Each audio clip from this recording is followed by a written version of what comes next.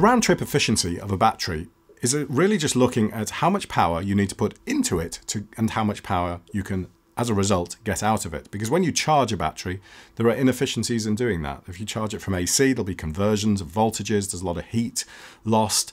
Overall, there is an efficiency in charging, and there's an efficiency with discharging as well. If you're discharging via mains, you've got to then convert the cell voltage back up to 240 volts. There's loads of heat involved in that as well.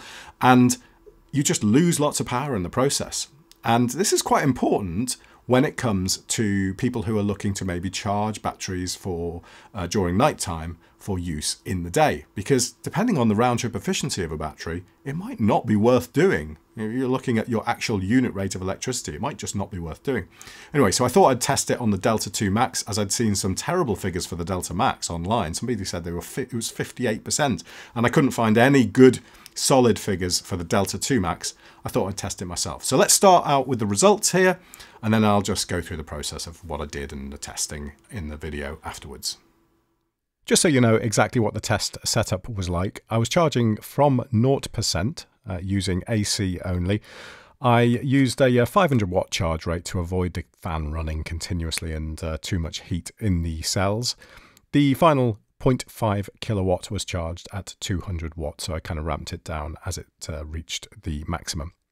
I discharged also via AC, via the AC inverter on the battery at 500 watts until the battery powered off. Measurements were done using the Energini watt meter. So let's take a look at the results.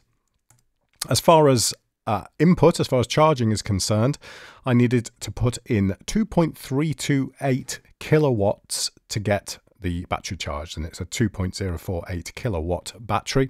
So as far as discharging goes, I managed to get 1.821 kilowatts out of the 2048 watt hour battery. So let's just put that on a different graph for you so you can see the actual energy losses there. We've got 280 watt hours lost on the charge process and 227 watt hours lost on the discharge process, kind of similar really, which gives us a charge efficiency of 87.9% and a discharge efficiency of 88.9%. Pretty good. So the final result, we have a total power needed to charge of 2,328, and we got 1,821 watts out. And there we go, there's our total losses, 507, about a half a kilowatt lost in the process, which gives us a round trip efficiency of 78.2%. So yeah, really good. Much better than I was expecting, 78%. You can't grumble at that at all. That's a good figure. If you consider that the EB70 there was 76% just one way. That's just getting the power from the mains into the battery. Only had an efficiency rating of 76%. So a two-way efficiency figure of 78 is really good and much better than the supposed 58% of the Delta Max. So good results overall, happy with that.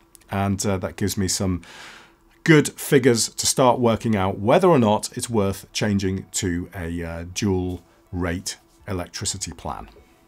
Thanks for watching. If you've got any questions, put them down in the comments, and I hope you find these sort of videos useful. If you do, please consider subscribing to the channel. It's much appreciated. Any kind of engagement, any sort of comments, anything like that. Even if you want to tell me the video was a load of rubbish, that's fine.